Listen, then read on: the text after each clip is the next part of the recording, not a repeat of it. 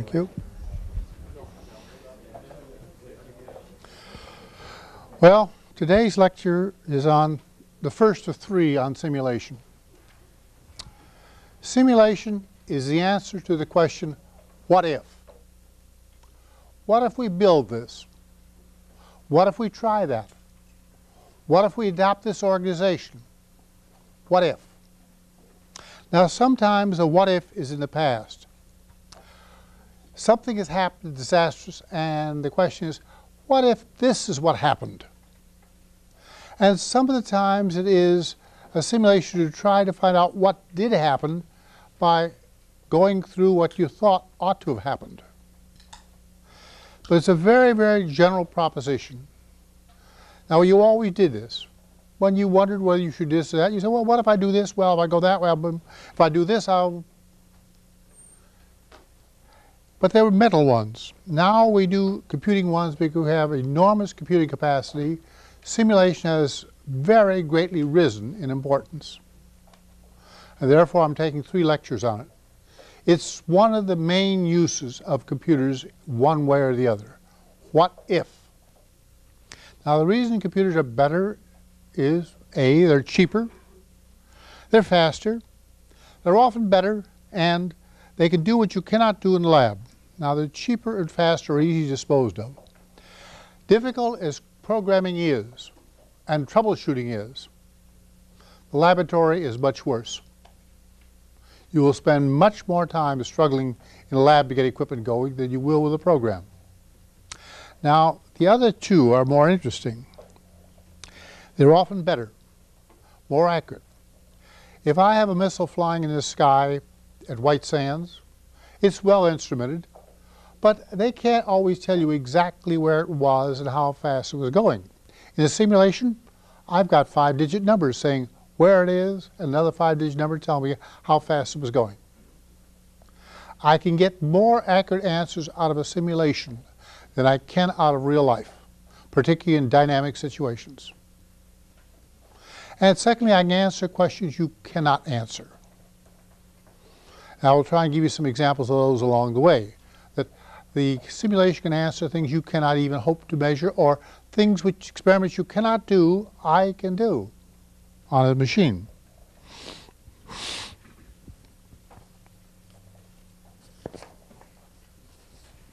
Now, I'll begin with the standard one I always use. At Los Alamos, in the first simulation I was involved with, was an atomic bomb. And I'm not giving you any great secrets to tell you. One of the designs was circular, and we divided it up into a number of shells.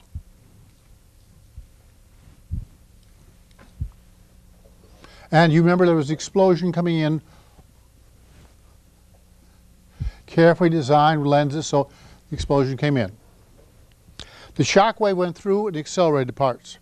But as you see, as a shell comes in, it's got forces on both sides. It's going to be squeezed. But it's being squeezed also, since it's moving into a smaller region, it's going to get thicker. How much thicker? That's going to depend upon the formula between the density and the pressure. We'd like to know just what's going to happen. Well, we get the people who know hydrodynamics and other things, and we get the equations out of Newton and out of hydrodynamics and other things. We have all the equations down there.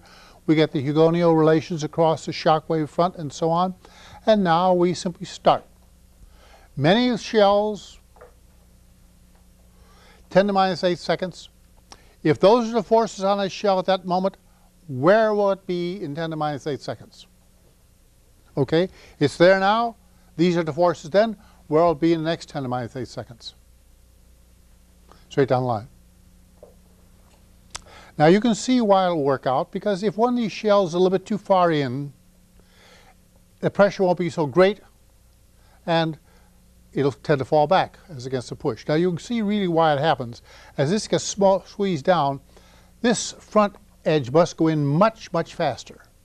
As it gets squeezed down, the center part must go rapidly.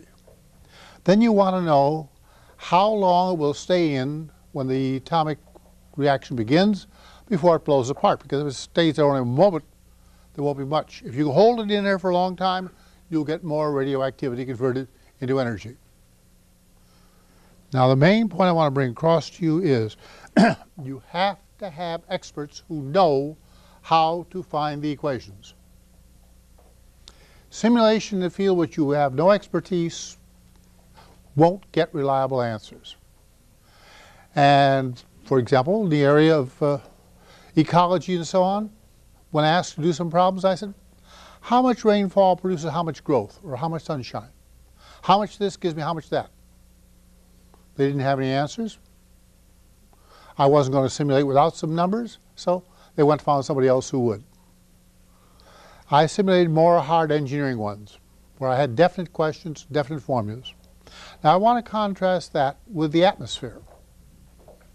Given the weather, we divide the atmosphere up into a couple layers, and we also divide it into blocks. On each block, there's pressure from all the sides. There's the albedo, which controls how much sunlight will fall on it, how much hotter it will get.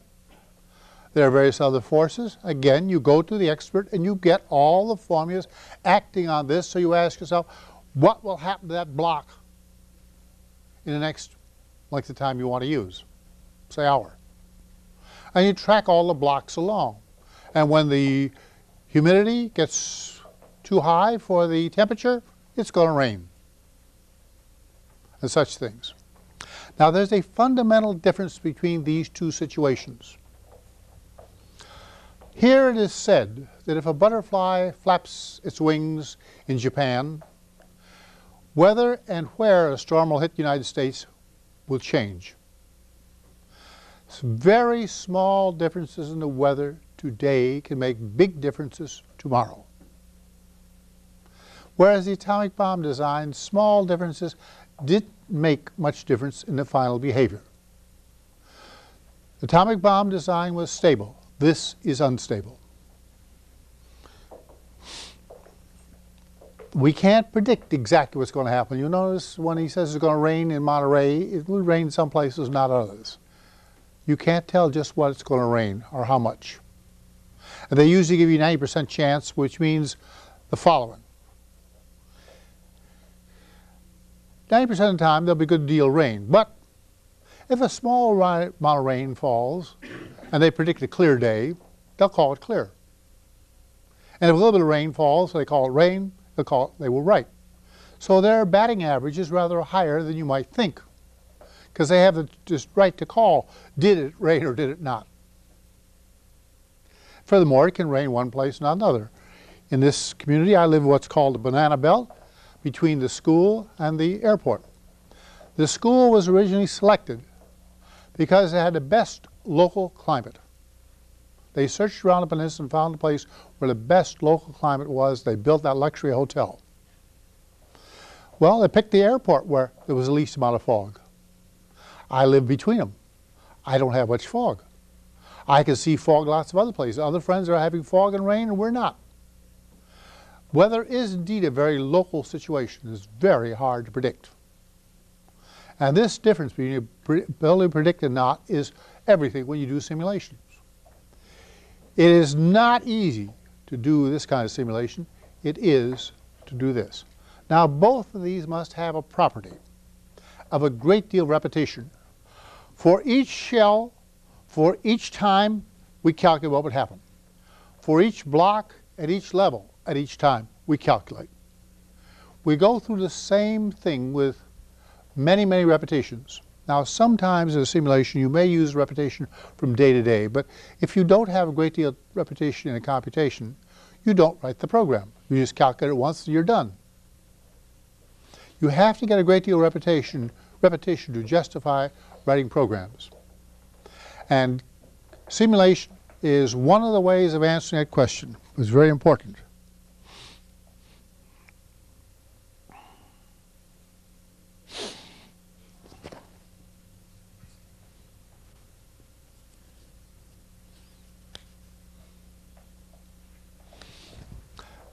I have met a great many of these problems, particularly with the differential analyzer, which was an analog computer. As you patched up the plug board, you saw the feedback path, and I looked at those frequently and said,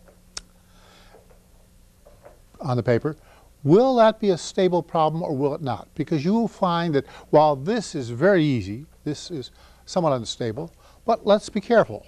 The weather is stable. Year by year, the weather goes through the same cycles. Although it may vary heavily from moment to moment, there is a stability year by year. But in the long hauls, again, no. We had a sequence of ice ages a while back,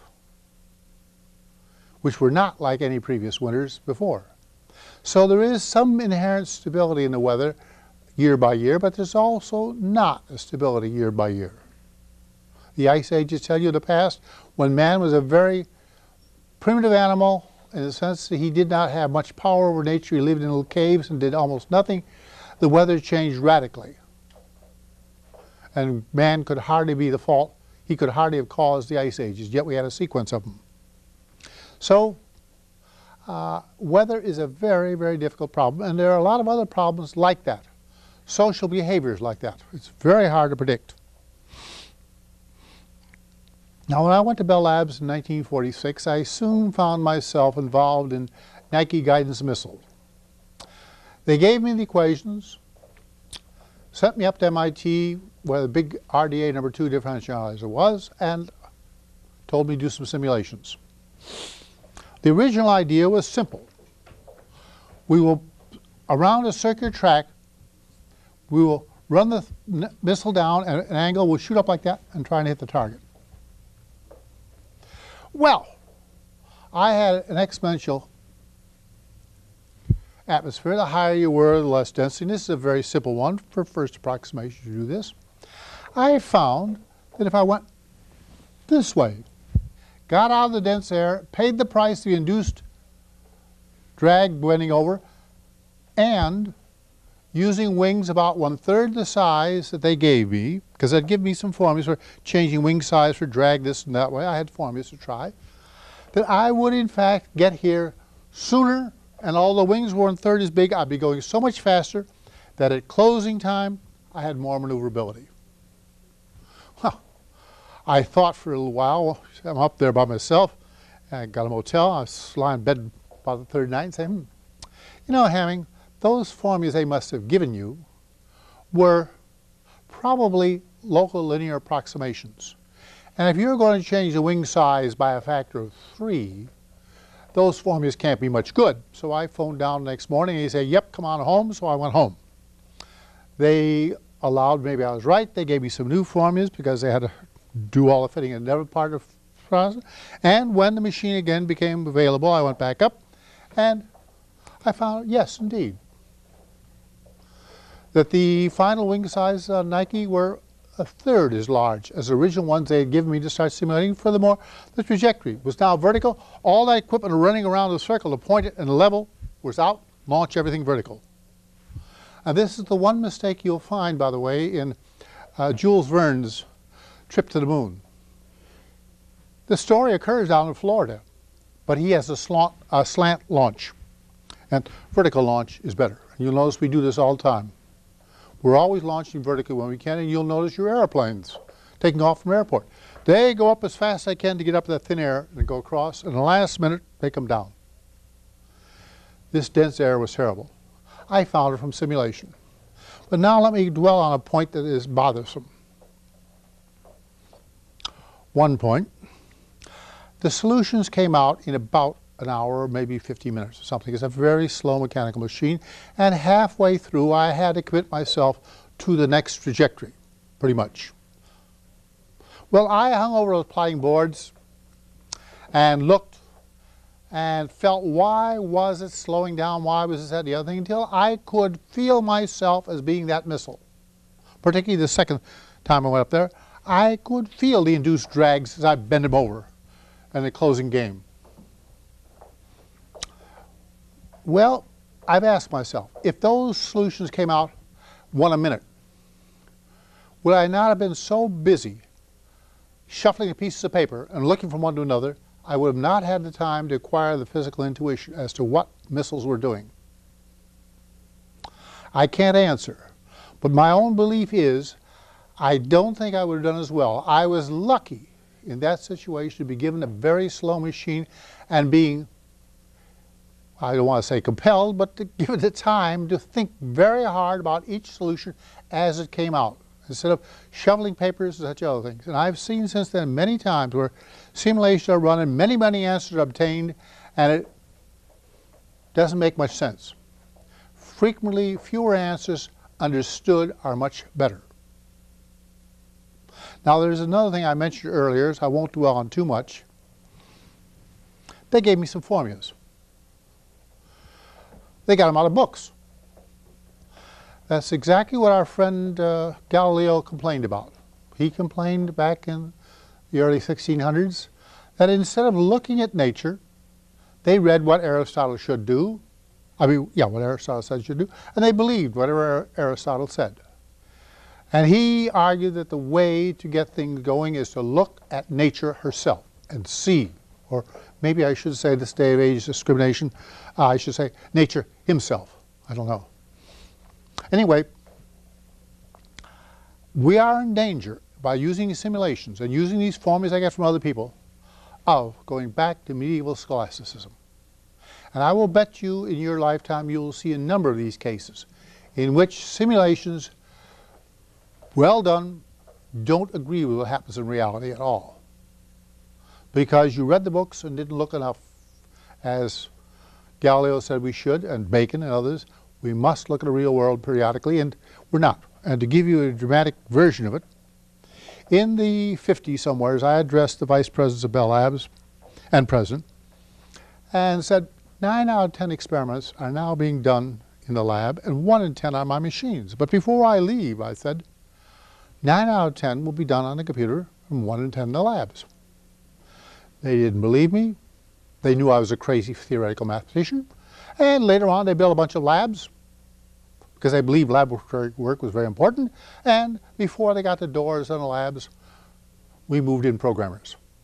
Now, those lab benches were very expensive. If you ever look at a lab at Bell Labs, it's expensive. It's got hydrogen, oxygen, everything else, and it's got all kinds of frequency standards, everything laid on. Big soapstone benches, everything. We use them for programmer room. They had overestimated the need of laboratory work. Laboratory work is decreasing. At present, in many areas, 99% of the experiments are done on a machine, and then you go into the lab and run 1 or 2 checks. You search out all the possibilities theoretically where it is, and where are the very interesting cases, and ones which would be crucial. Then you go in the lab and do those few crucial experiments to see that your theory is checking out. We don't do now, or will not in the future, the way you did in the past, and the way the physics books still indicate frequently. Well, you go in and try a lot of things first. No, you calculate a large number of things first, and when you find the very interesting ones, then you go in and measure those to make sure that you've got things right, because our formulas aren't all right. They're sometimes bad.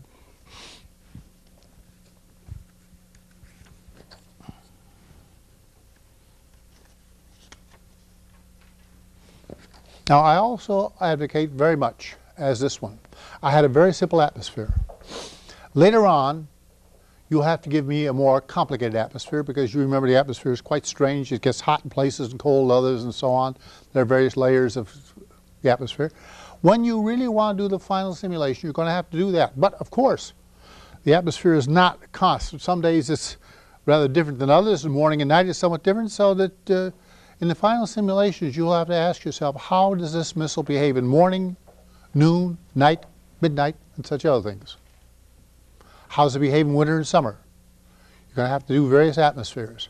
But in the beginning, this kind of thing enabled me to do it, because if I ran a bunch of different atmospheres, I'd have gotten confused. Here I had a very simple model, and I advocate, when possible, which generally not, do the simplest simulation you can with the understanding you're going to elaborate it and grow. My better experience is that the people who are in charge know ultimately they've got to have a detailed simulation, so they want a detailed simulation right away.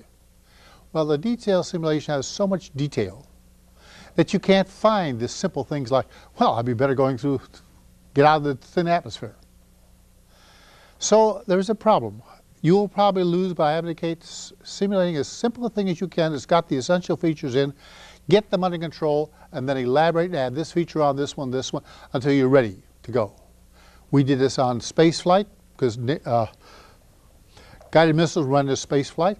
In the early times, we took what we call a stick model of the thing and just ran it up like that. Of course, there's details. And of course, the servos at the bottom swinging around this way, trying to keep the thing balanced up this way to go upward. There's a great deal of detail.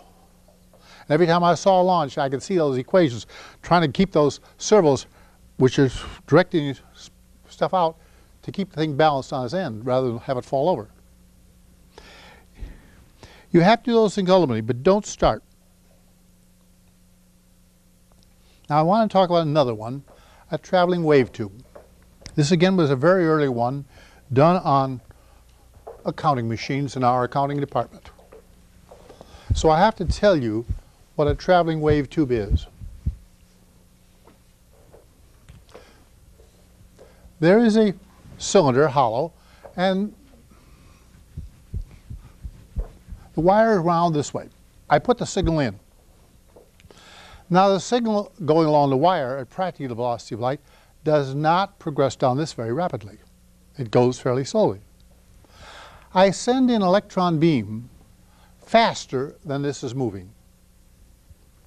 What's going to happen? The beam and the field are going to interact.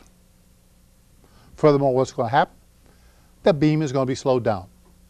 Energy is going to come out of the beam. Where it's going to go? It's got to go into the field. The signal will be amplified.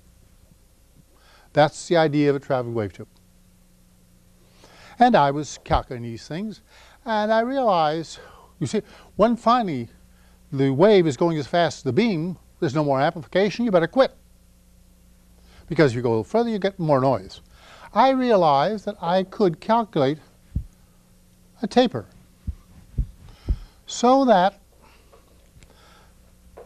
the beam would still be going faster, and I'd get more energy out of the beam. Furthermore, I realized again what I told you a moment ago about the equations were locally linearizations. Almost always you get local linearizations.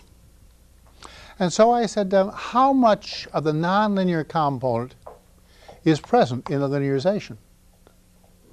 Well, I found in some models the nonlinear component was bigger than the linear component. And there was no use computing. They were collecting more than they were looking at. They weren't happy, in a sense, for me to point this out to them that they made a bad judgment, but it saved a lot of computing. An active, aggressive mind can add a great deal to a simulation. Somebody who just does what they're told adds nothing. Now, one last thing. The beam being charged has a tendency to spread apart because the particles are all the same charge. Negative charge, they spread. So one of the things you want to do is keep the charge of the beam down. Well, you run different beam intensities and you plot results. And I say to them, you know, I can run a beam with no charge on it. I can run down the extreme case, which you cannot do in the laboratory. I can run just by taking out the term of the spread, the interaction between the particles on the beam. In short, I can do experiments which they could not do in the laboratory. There was no way. In a whole set of curves, if this is charge, they could get some points like this. Well, let me try one. I could get that one to tie down the end of the curve. Not this realistic, but it ties down the end of the curve and tells you a lot. And in general, I can, in a simulation, calculate ideal cases that the experimenter cannot build. Not that I want to do those, but it ties down various aspects and tells him where he is about other things. When he knows the extreme case, now you've had enough physics to know that the physicists always talk about ideal gas. There isn't one, but it's a very convenient conception. Physicists have all kinds of ideal things. The same way I can, in a simulation, calculate the ideal situation, and that often sheds more insight and understanding, even if it is not relevant to reality, than reality will. Just think of the role of perfect gas displays in physics. It's the dominant thing. It's the thing you think about, then you say, well, I got to fudge it a little bit because really no gas is perfect. That's the way the mind works. And so you have that. Now, another thing I have to talk about is jargon. If you do a lot of simulations, you will find there is jargon. Jargon is necessary. For example, what is work? If I push like this for a long time and quit, I've done no work because there's been no displacement about the force. On the other hand, you and I know it is work. I get tired. Work was defined in a particular peculiar way so it would fit physics equations. So when you speak of work in physics class, you mean something. When you speak of work among your family, you mean something else entirely. And you see the need for jargon. It concisely says exactly what you mean. So jargon is a necessary thing. But now let me back you up and tell you about the evil. It would appear that during caveman days, cavemen ran around groups something between 25 and 100. I'll tell you why those numbers. If you get too small a group and a couple of them vital people die, the group has got no future. If, on the other hand, you have a big group like 100, you begin to exhaust the local food supply. So something we know two are the right numbers, and the 100 comes out from another thing. If I were to check up in this class of how many people you have on your Christmas card list, most of you will find that few of you have more than 100 people. Your Christmas card list, when you get up around 100, you really don't keep track of that many people. During the millions of years of caveman days, you didn't need to. So your mind doesn't do well at keeping track of more than 100 people. Another feature that comes out of that, caveman was apparently competitive. While they stole each other's wives now and then, by and large they defended their territories. They were not exactly peaceful. A stranger was not welcome. And that's right in you. A stranger, somebody who looks different than the people you're familiar with, he's a stranger. Immediate hostility. Well, we now live in cities. We now work in large groups. Our caveman instincts are not appropriate, but we got those instincts. Jargon is a device instinctively used to exclude the outsider. I've seen it again and again. People come in and tell me some jargon when I'm coming in. They use jargon around the way because I'm from an outsider coming in from the research department to do something in some engineering. And, you know, theoreticians aren't exactly welcome among experimentalists. Besides, he's a stranger. I had to penetrate their jargon. So one of the first things you do when you get involved in a simulation in some area is you go out and master the jargon. And I can give you an example of what I did.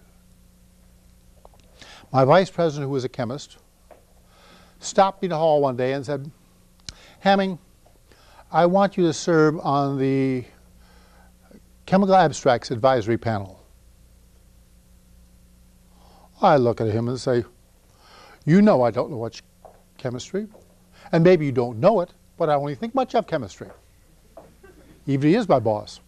He says, "I'm not surprised," but he says, "They're going to put computers in. They're trying to mechanize computing reviews. I mean, chemical abstracts. And I think there ought to be somebody there who knows something about machines." What can I say but yes? Can I say no? No, I have to say yes. I go back to my office and say, "My God." I immediately call McGraw-Hill, where at the time I had very close relations, and call up the guy there and say, "What is the best organic and best inorganic chemistry books you got?" The textbooks, beginning. He told me, I said, "Rush both of them out to me." Before I went to the first board meeting, advisory panel meeting, I had read both of them and I had made an effort to master the jargon. I was not going to let those guys beat me by jargon. I knew what they meant. I knew the jargon words.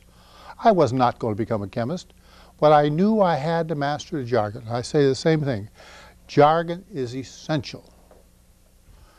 And since I'm on the subject, I have a little spare time. I'll tell you another story very early about that.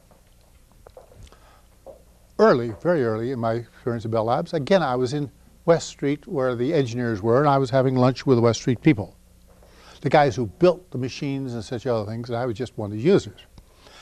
Now, we ate in the cafeteria there, and all during the lunch, they talked about salary raises. We got a 2 dB salary raise this time, we got a 3 dB salary raise this time, and so on. Well, coming from Los Alamos, of course, I know it's half-life. And knowing some astronomy, I know its magnitude, but they talk that way. Well, as we're getting ready to pick up our stuff and put them on trays, I say, pardon me, gentlemen, but will you tell me whether salary is amplitude or power? Difference, you know, 10 log or 20 log, right? They didn't know, there was no agreement. They both started opening their mouths, they contradicted themselves, and it turned out that they had not known what they were talking about the whole damn lunch. Jargon can confuse yourself. Beware of jargon. That was my very early lesson on the evil of jargon. Not that you avoid it, but there's a good story. It's true. I couldn't have made it up, could I? So, jargon is absolutely necessary. You must master the jargon these people have. And one way to do is go out and get some elementary textbooks and simply read them. And try to find out what the jargon is. And why they do what they do. And what does CGS mean or something else. It's a stupid business. But if you don't, they will not, I will say consciously, but subconsciously, they will exclude you. Because they've got all these damn caveman instincts. They've got them just like you have. They will automatically, without any thinking on their part, exclude you by jargon. They will raise the jargon level on you every time. I've watched it. So you must master jargon when you work with other people doing simulations. I can't say it too much. The first thing you do is get their damn jargon under control and learn a few more things so you can drop a few bombs on them along the way and point out they don't know what they're talking about and you know more than they do. It's a help when you do that. Now, I want to go on to another problem, which is a very, very important one. I've talked and will talk about a certain Navy problem with 28 differential equations. They're all simultaneous, but I'm going to talk as if there were only one.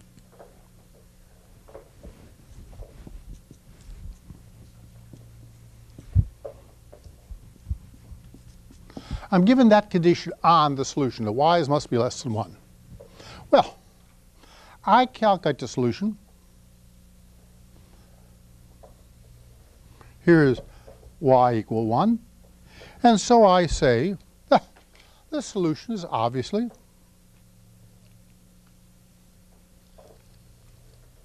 because what they've got is a diode limiting the voltage. Now we've been coding in absolute binary on a 701. Machine jargon is terrible. I say to my friend who wants the problem done, who knows the problem, I said, Dave, we're sitting down, we're going to go over this program to make sure I understand exactly what's what. He said, I said, I am going to run it until you sit down and do it. I come to this point. He says, Hamming, that's fin limiting. The fin comes up like an end stop, and the moment the derivative becomes negative, it peels off.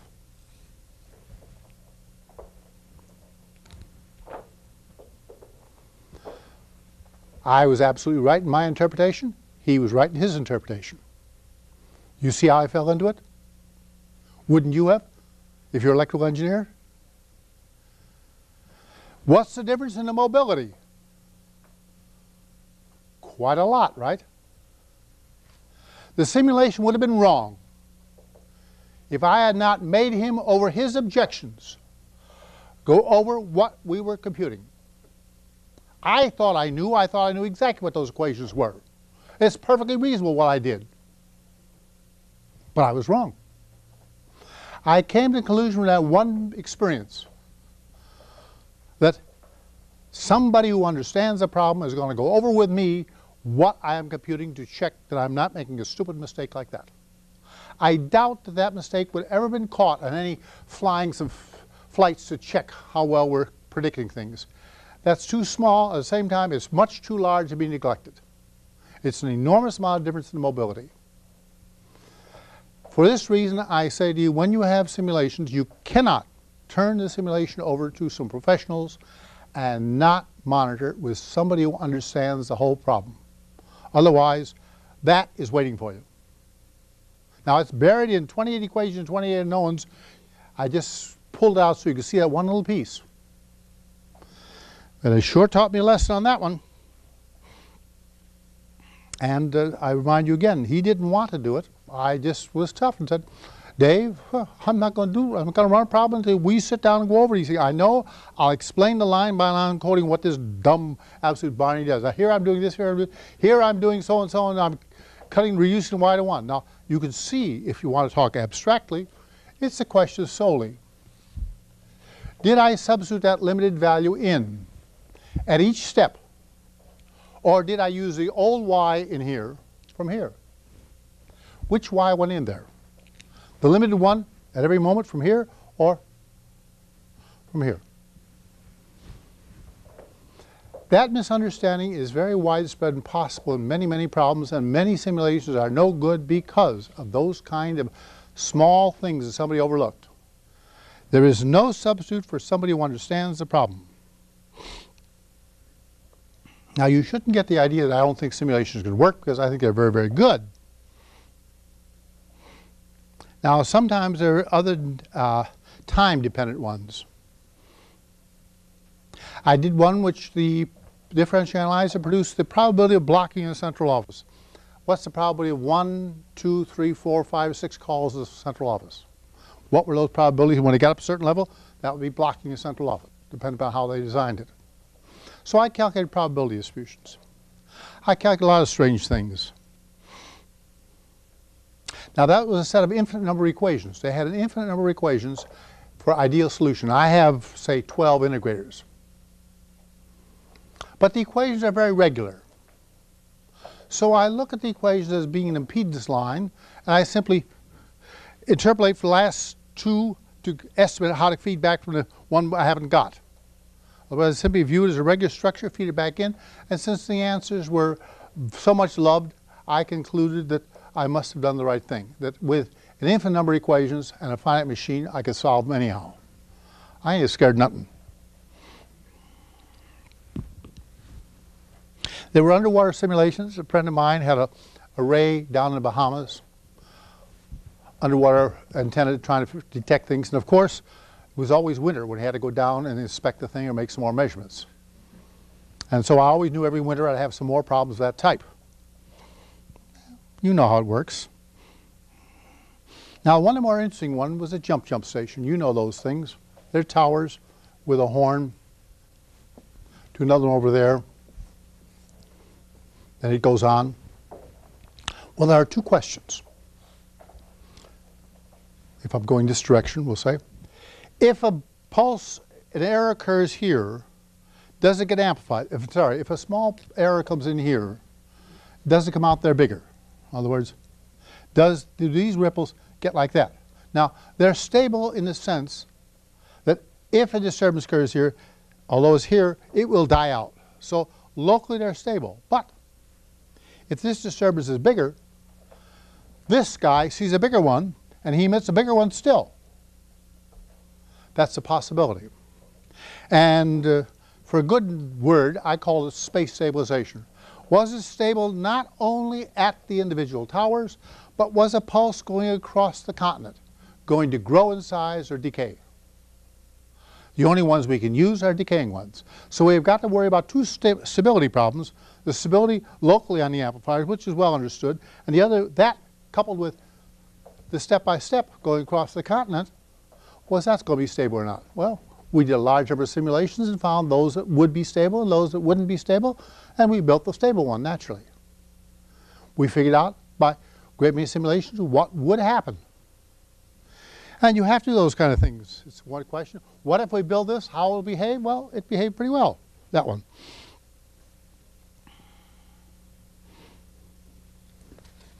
Now, I hope you come up with the attitude that I have. I can simulate anything to some degree. I cannot get perfect results. I am dubious that you've given me the right equations. I'm dubious everywhere. I'm dubious I got the right answers. But the answer to the question, what if, is so important that I cannot not do it. I must do the best I can. I question the equations they give me. I ask for internal checks. I look to see that energy is conserved or this or that. I ask them for, frequently, have you got a special case which you know about? For example, in the same problem here. I may have told you. I took off gravity and lift and asked, would the plane, given a fixed turn, go around the circle, and how well did the circle close in on itself? If it closed in very well, I was accurate. If it didn't close in well, I wasn't. I could make a number of tests like that. And I always believe in doing degenerate cases. But I believe in thinking about those before I set up the programming. I want to set up in such a fashion that's easy, with very little change in the program, to run degenerate cases, like blank out gravity. Just put gravity equals 0. Don't put the G in the program, put the G in a register, which you load, and therefore you can do it. And you got much more confidence that the G was 32.2 or it was 0, because I loaded a register. If I had it in the middle of a program, somebody reached in the program and changed it, I am less sure he got the right 32.2.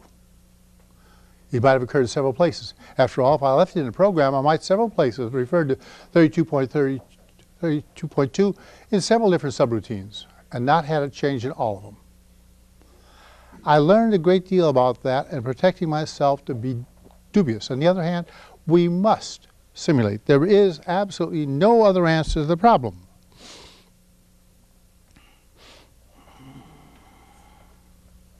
Now I'm going to talk in Parent Lecture 20 about a couple extreme cases which on the face of it could not be simulated. I could have proved to you that it couldn't be done. But I just told you I'm going to get answers. And so I did. It cost me quite a lot of time, but I got them. I believe you can if you are determined. It is an important situation you want to simulate. It's very important to your organization that you know the answer to this question, what if, that you can get somewhat satisfactory answers. You can do better than nothing. You can do better than just sitting and say, well, you know, I think the wind's going to blow from the west today. You can do better, but it's a determined character. I've seen a large number of ones abandoned because they thought they couldn't be done. And I've come by later and done it. I've also seen a lot of simulations which were done wrong, and therefore a good idea was abandoned. And I have one standard story which I might as well tell you. Bell Labs was a very long pair of buildings with an arcade, and on the second floor you could look from there to there. It was a tremendously long, straight, wide hall. Well, the bad dream I have is a guy comes to me with a good idea. He wants me to do some calculation or simulation. And for some reason or other, he abandons the idea, and next year somebody gets the Nobel Prize. I have to walk past this guy on the corridor. What do I do? Now, it does not matter if he gave me the wrong equations, or if he gave me the right equations and I calculated wrong, or even if I gave him the right answer and he didn't understand it. I have to walk past that man who had a Nobel Prize in his hand and didn't get it. And you know what a Nobel Prize is to a physicist. It's something better than going to heaven. And you want to think about the matter. You've got a friend of yours and you're going to have to pass him by. Well, that has made me extremely careful about all three things. Is the original problem posed right? Did he give me something wrong? Have I got the right answer? And does the son of a bitch understand what the answer means? Now, you're inclined to not pay attention to that. You're inclined to take the courage because you understand the hand of him that he or she understands what the answer means. Don't believe it. It is quite possible, particularly upper management, to hear what they want to hear. If they don't want to do some project, they will see your curves and see reasons why not to, because that's what they want to see. On the other hand, maybe it's infeasible and they want to do it, and they will see in your curves the reason why they can. It's no different than you, and it's something I think I've said to you before, I'll say to you again. The bigger the rank difference of people, president to a peon, the more there is willful misunderstanding. And the story I have somebody I tell, my vice president was a very good friend of mine. He was very, very good. He was a good friend. He once in a while he'd call me up and ask me to come up to his office just to talk and cry on my shoulder. And I figured part of my job was keeping vice presidents happy.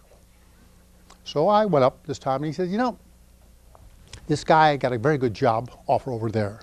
And we wanted to keep him. And we thought he had a good future. We might be able to promote him someday to such and such, but he was going to leave anyhow. So they asked me to talk to him. So I had him come up. I talked to him. And he was going to leave no matter what. I couldn't. So I said to him, no, I know you're going to agree to stay a month, but if you want to get the new job earlier, we can understand you want to leave. If you want to leave next week, it's all right. Well, the story goes around that since the guy couldn't be persuaded to stay, he was fired on the spot.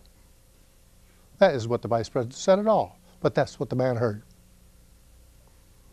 And you can see why.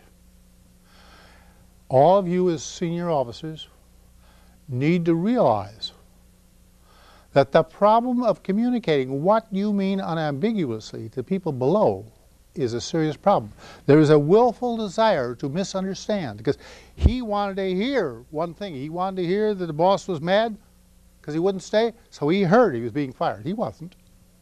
He was saying, well, I'm being gracious. If you really want to leave earlier, we understand. Or you want to get your new job, it's all right if you leave early. He didn't hear it. It's a problem all the way around. There's a reason why I dwell on it. When you get a simulation answer, the receivee, either higher or lower rank, has a willful desire to misunderstand what the simulation says. And your responsibility is to see to it that the ambiguity does not occur too much. That those who want to use the simulation for proving why the Navy or Army should not do something aren't allowed to get away with it, or those who want to believe that it should aren't allowed. That they all understand just what in hell the damn thing is saying and is not saying. And that means that when you write the reports up, you read them very carefully over and see how can some son of a bitch misunderstand this one way or the other. They will do it if they can. And as I say again, much of it is a matter of rank. The greater difference in rank, the more there is a closing in the mind and hearing what they expect to hear rather than hearing what is being said. So watch it as a piece of education I'm trying to give you, independent of engineering. It's just plain common sense and you need to know it. Well, next week we'll take up 2 more lectures on simulation. There's a piece of paper around here signing it.